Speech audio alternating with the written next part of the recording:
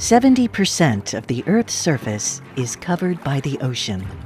We have mapped most of the ocean floor, yet we have limited knowledge of what lies below the seabed. Seismic surveying is the key to gaining a greater understanding of this geology.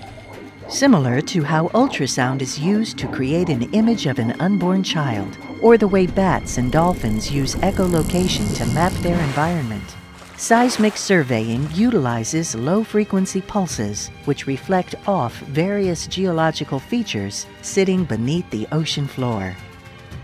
These reflected pulses are captured and interpreted to create a map of the resources that lie below.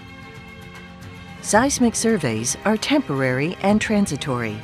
As a result, the sound does not last long in any one location and is not continuous.